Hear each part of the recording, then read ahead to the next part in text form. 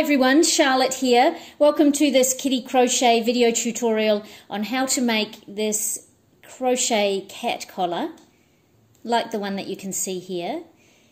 This one I've made up for Melba previously with two colours. Today I'll just be demonstrating in one colour. It's easier to demonstrate just with the one strand. So before we move on, I just want to talk about a few safety issues with cat collars. So if you have a cat that roams freely outdoors, unsupervised at some times, then it's important that they wear a collar, to be quickly identified, but it's really important that the collar that they wear is safe. So ideally, your collar will have a safety release clasp, and it will also be non-stretch, and it will be not too wide. So the quick release clasps, you can access those on the internet. This is not specifically one of those, although this one would, with enough pressure, release. But there are specific safety release clasps that you can buy online. So if you have a free roaming outdoor cat, then I really recommend that you get one of those clasps to make up this project. The second thing is that it's important that it's non-stretch. So if a collar gets caught and it's stretchy, what can sometimes happen is that the cat has enough room to get their paw in between the collar and their neck. Now that also can happen if the collar is not well fitted, but if that happens, then it can actually cut off circulation to the paw and cause quite a lot of damage to their paw, and not to mention their neck. So it can be quite a dangerous situation. So you want it that your cat, there's no way that they can fit their paw in between the collar and their neck. So non-stretchy. The third thing is that it's no more than, let's say, about 1 centimetre thick. Obviously you don't want it too thin because it could be uncomfortable, but you want it to be not too thick. Again, all of these things help to reduce the chances that your cat gets caught on anything. So this one that I've made for Melba here, like I said, it's not specifically a quick release clasp, but she's a 100% indoor cat. The only time that she has a collar on is, or goes outside, is when she is, well, it's sometimes a good idea to have for indoor cats in case they escape to have a collar on. But when Melba's inside, she doesn't tend to have a collar. But when we go out on our adventures, she has a collar. So if she accidentally, or for whatever reason, she escapes from us, out of her leash, out of her harness, she's at least got this backup. So this one, why we use the D-ring is that it has a ID tag that goes onto it, that's got our phone number on it in case she escapes. I mean, not many people are wandering around with a microchip scanner, and you unfortunately can't always count on them taking her to a vet. So taking your cat to a vet if they find them. So it's important that you have an ID tag on your cat's collar, so you can be called as quickly as possible. So I think that's all I want to say about the safety. So really consider those things if your cat's an indoor cat, an outdoor cat, and which clasp you need to get. Please take the time to get a breakaway clasp. And apart from that, what you'll also need is some yarn. Now I'm using this 100% cotton yarn today. You could use anything that, like I said, is non-stretch, anything that you can crochet. So paracord, a fine paracord would work. You could use, I've also used I've made a collar with a soft twine. It's a twine yarn that it's softer and non-scratchy. So it's not, like traditional twine. I've also used that. But anything cotton is ideal. Anything non-stretchy. So I'll be using that today. You'll also need a crochet hook. Now today I'm using a 2.5mm crochet hook. You could use perhaps a 3mm, but you're probably not want to go any larger than that. Just bear in mind that whatever hook you use, it needs to fit through the hole in your clasp.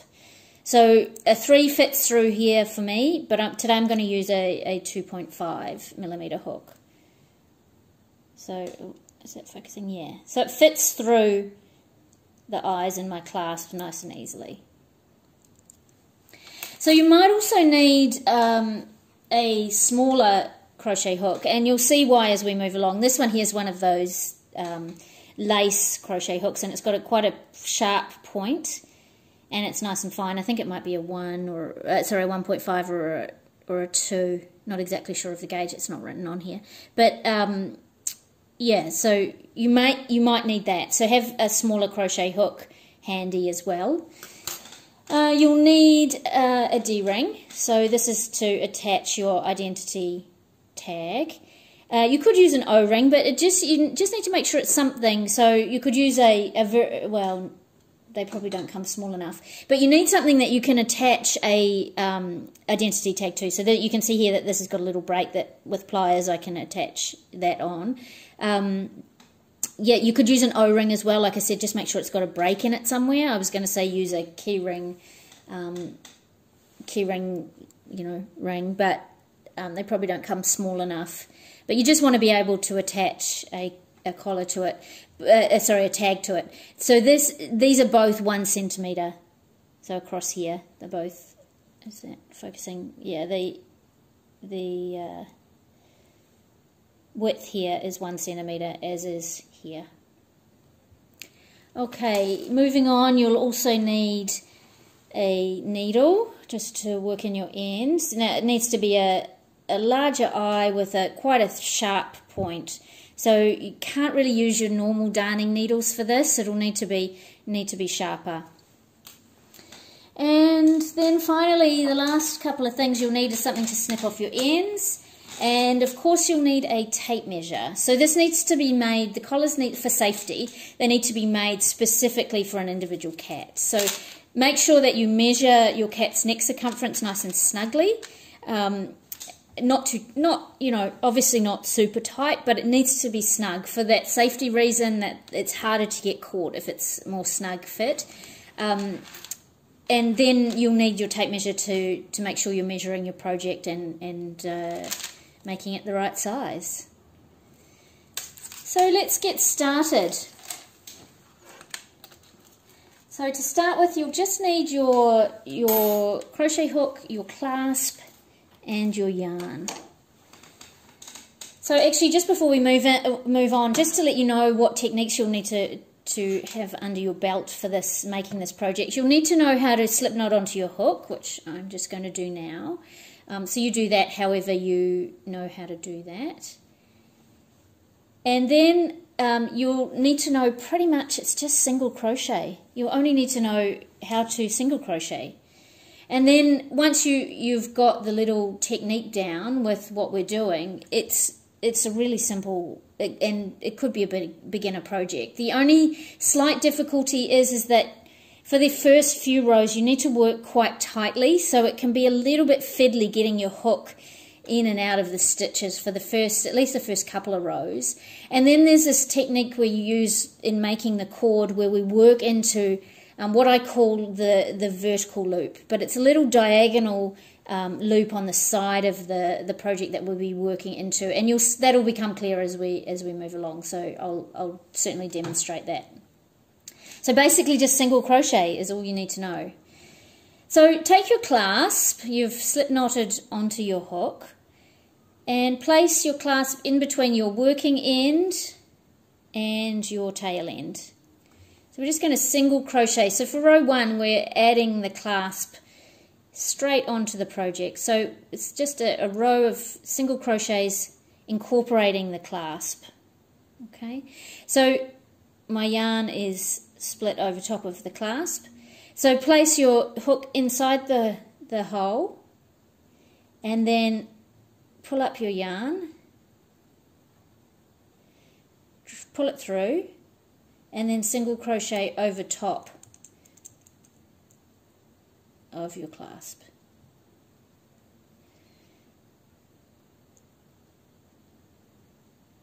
So get through both of those loops. Now this is where, like I said, it sometimes can be a little bit tricky at this first couple of rows, because what you want to make sure that you're doing is that you're pulling these nice and tight. Let's just move that out of the frame. That you're pulling these nice and tight. Okay, both ends. So pull the tail nice and tight, and make sure you've pulled that first single crochet nice and tight. And then we'll work the second single crochet. So hook goes through, yarn over, pull through, and then single crochet, finish a single crochet over top of the clasp. Okay, so again, pull that nice and tight. And then we'll do that 2 more times. So pull through and single crochet. Oops, my yarn split there. Actually, sorry, I'm just going to go back to that second stitch because the yarn split. There we go. So work my second, nice and tight. So again, here's where it's a little bit tricky, so a little bit fiddly. You just want to be nice and tight working for these first few. And number 4. So we've done that first row of single crochet, and we've incorporated the clasp. Okay. So how I work is I have the clasp facing me. The front of the clasp is facing me when I'm working that first row. Okay, now we turn the work, and in this first row we chain 1. So that's just for this, sorry, the second row, this first turn. Chain 1, and then we're just going to place a single crochet in each of those 4 stitches. So this is just to secure this nicely onto the clasp. So that's 1 and 2, again working quite tightly, 3 and this 4th stitch, which was the first one that you did, you'll only have 1 strand to work under in that one.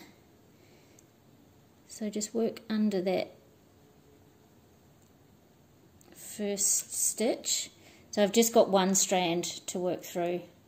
So that's clear, yeah. 1 strand to work through there. And finish your single crochet.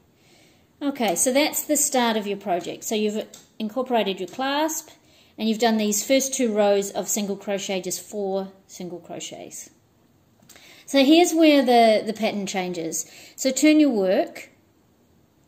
So no chain from here on out until the other end, but no chain for now. Okay, so you can see that you've got 4 stitches. 1, 2, 3, 4. So we're just working into the last 3 here. So no chain, just working into the second stitch with a single crochet. And again, it can be a little bit tight because you need to pull tight. So just bear that in mind. You might need to be a little bit patient with these first couple of rows. So we've done a single crochet in the second stitch, and then we'll do a single crochet in the third stitch. And now what we're going to be doing is working into, and for this first stitch, it's quite difficult to see, and you'll only have 1 of them. So this is where I'm talking about these vertical, and they're kind of diagonal really, but they're these loops. So if you turn the project towards you, you'll see, for this first one you'll only have 1. You'll see that there's a little, and this is where your smaller hook might come in handy, you'll see that there's a little loop sitting down the side here.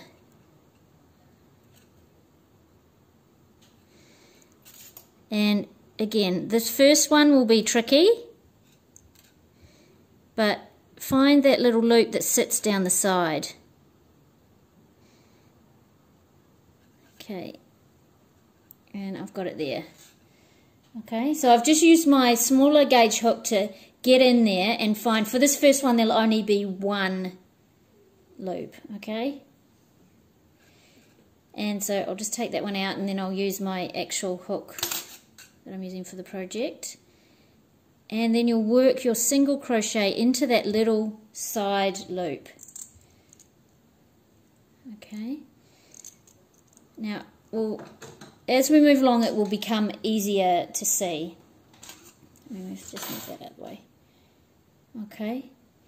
So turn your work, skip that first stitch, work into the second stitch with a single crochet, and then the third stitch, a single crochet. Now what tends to happen is that second stitch can be third stitch, the second stitch that you're actually working, but when you're working into the third stitch in the row, it can be a little bit tricky to see, because these side loops here will start to cover slightly this third stitch. So make sure you work into that third stitch. And then, now they're becoming clearer to see. When you turn your work, you've got these 2 loops down the side here. And from here on, it'll be 2 loops, not just one, as it was in that first row. So you want to pick up that first loop. And this is when that smaller gauge hook is really handy. So it's there. And I really hope that's coming up clear on the camera. It takes a little bit, if you've never done this technique before, it takes a little bit to get used to finding that loop. But persevere. Just check out, when you get to the end of the row, you'll see that sitting in this direction, you've got these two loops. There's one, and there's 2 sitting in here. It's just sitting underneath there. So you're just working into the first one, the top one. So now I've loosened that up slightly. I'll work my hook in underneath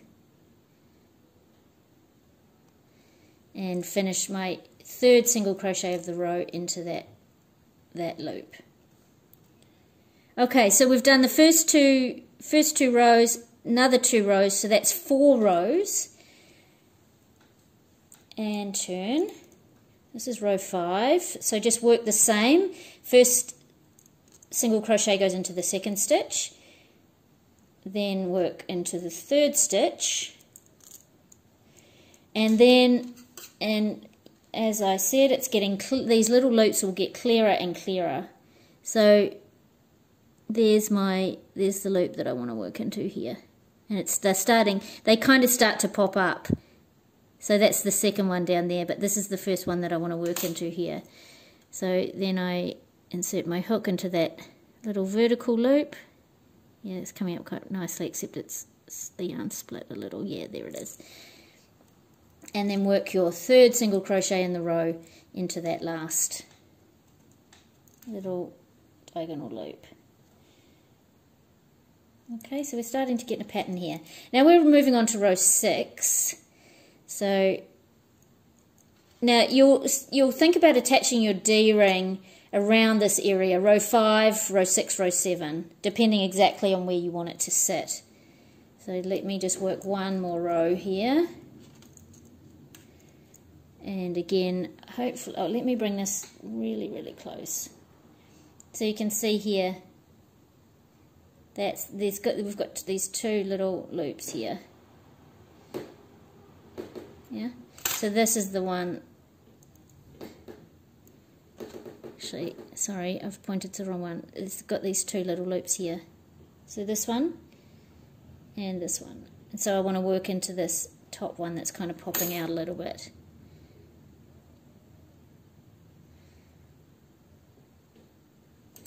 I might need my smaller hook again for this one,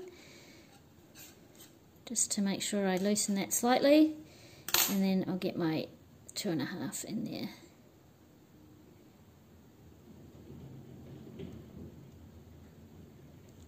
And work a single crochet. Okay, so we're starting to get our pattern emerging, as you can see. And then I think I'll put my D-ring, where did I put it on this one? Yeah, about here. Let's put it on here. So this will be row 7. I'll put it on at row 7. So you could have put it on at row 5, row 6, whatever, wherever you think it's best. So you turn your work, and obviously you want to make sure that the D-ring is on the same side as the front of your clasp.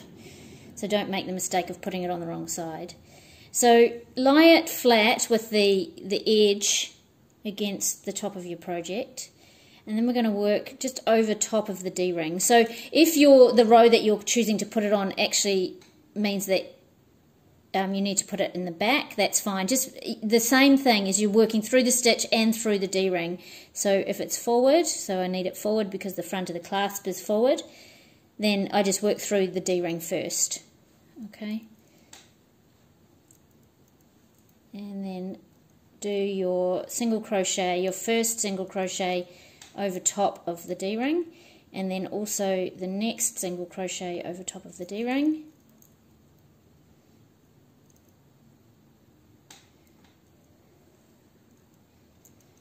And make sure you're pulling these ones nice and tight. Okay, so there's your 2 single crochet stitches over the D-ring. And then move that out of the way. You might have to shimmy it down slightly. And then, again, you're looking for these 2 loops under here. So that doesn't go through the D-ring for this last stitch, okay? You just pull up your... I just need to loosen it slightly and get my hook down in there. So a little bit fiddly working around the D-ring.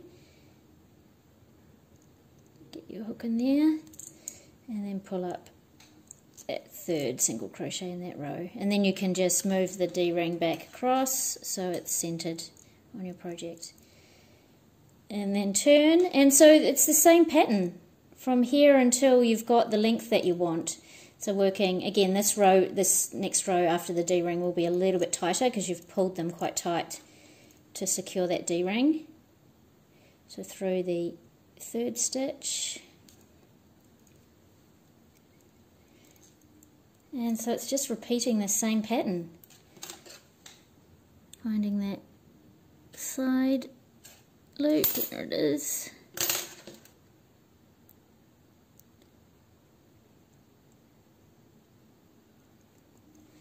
And single crochet on the end there. Okay. Now, for now, it looks like the bottom is wider than the main project, and it is, of course, because we have 4 stitches at the bottom and we only have 3 that we're working across here. But that's where the sewing in comes into it. We're going to just pull that across and make sure that, so when we thread the needle and work it through, it's going to pull it in line with the rest of the project. Okay, so keep working.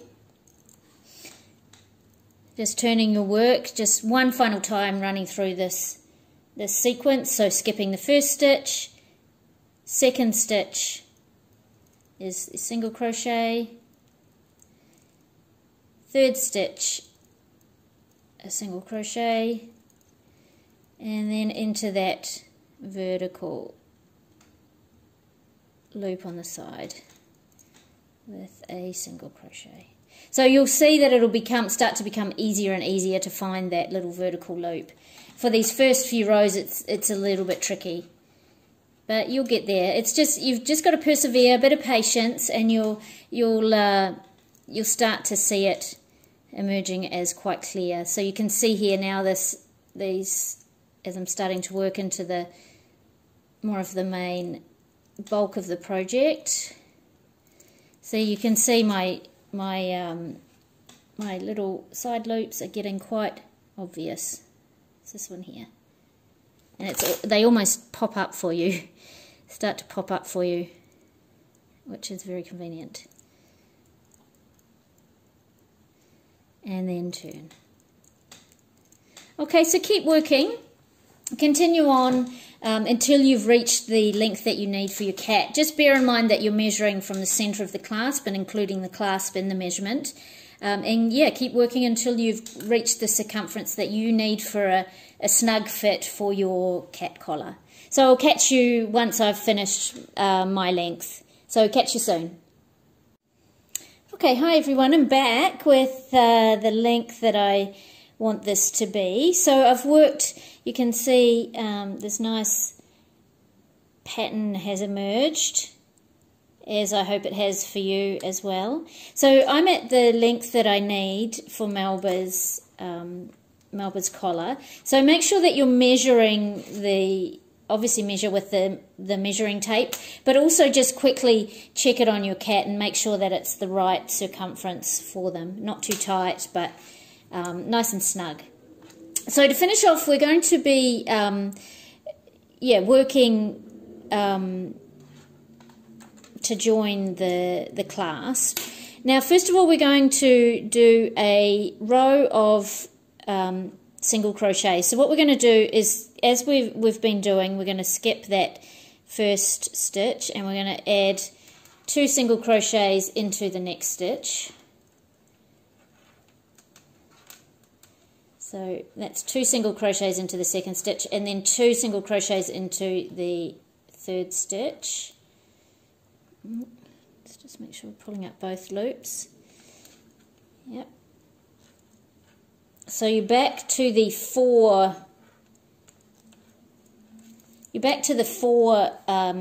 single crochets that you need to attach the other end of your clasp. Okay, so turn. Now the way to do this is to place your work along. Now ideally, if you can finish on a row, now hopefully this will make sense. Ideally, if you can finish so that you put the front of the clasp facing you when you finish, that would be great. Now what it just means is that it'll just be, because what will happen is you'll have this underneath, you'll have this, it'll be obvious where you've attached your clasp, and it's best and neatest if that's on the underside of the clasp. Now hopefully that makes sense, but let's just say ideally you want to finish so when you're attaching your clasp, the front is facing you. So both ends, when you're attaching your clasp, the front is facing you. So we're just going to work single crochets over top of the clasp. So chain 1 and then work, so you've got 4 single crochets to work into. So work into that first stitch and then through the clasp. So you're just single crocheting over top of the clasp. So that's 1. Pull them nice and tight and then move to the second stitch, through the clasp and over. Now again, make sure that you're getting that nice and tight. The 4th, work through and single crochet over top of your clasp, and then final and last stitch, the 4th one.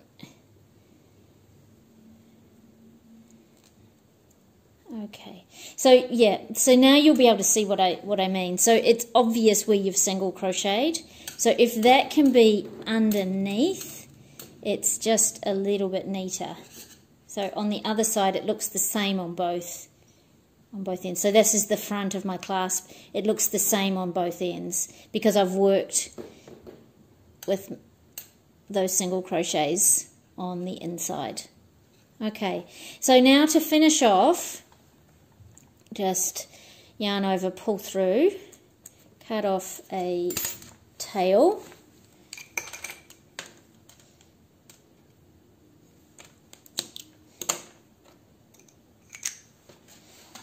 and take your needle. So I'll just get rid of my yarn there. So to finish this off, make sure everything's pulled nice and tight. So thread your needle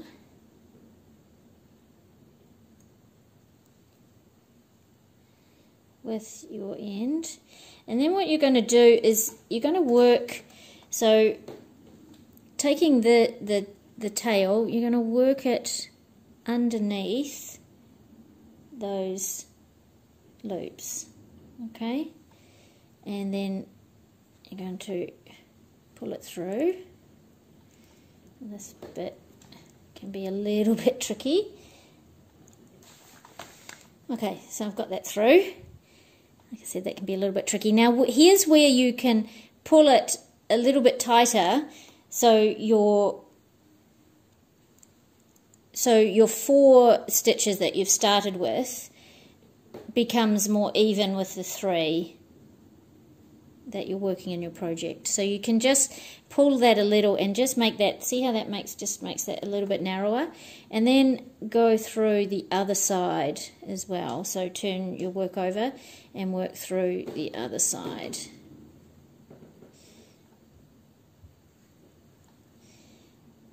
And let me just even that up.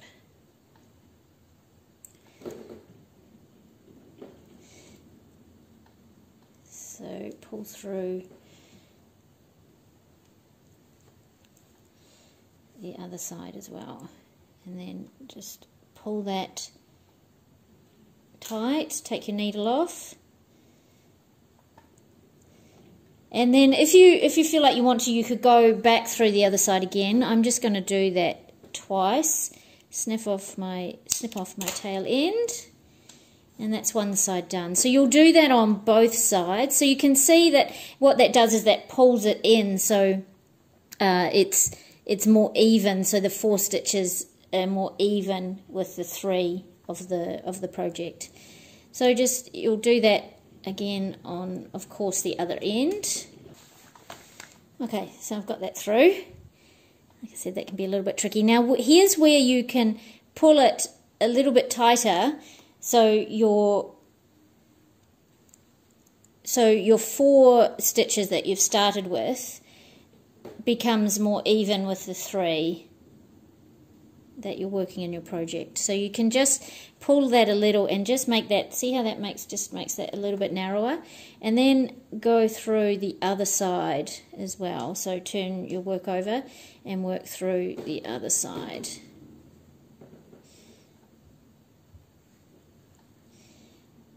Let me just even that up.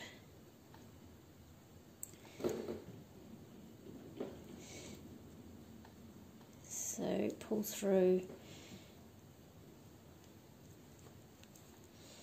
the other side as well, and then just pull that tight, take your needle off. And then if you feel like you want to, you could go back through the other side again. I'm just going to do that twice. Snip off my tail end, and that's one side done. So you'll do that on both sides. So you can see that what that does is that pulls it in, so it's more even. So the 4 stitches are more even with the 3 of the project. So just you'll do that again on, of course, the other end. Okay, so I'm just finishing off that other tail end.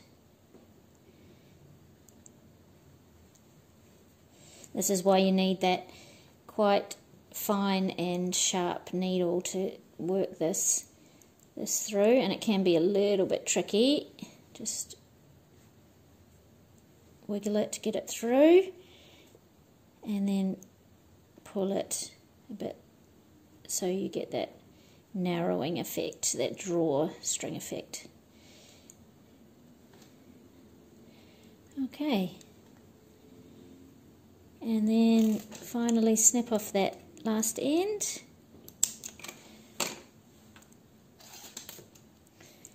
And your collar is done.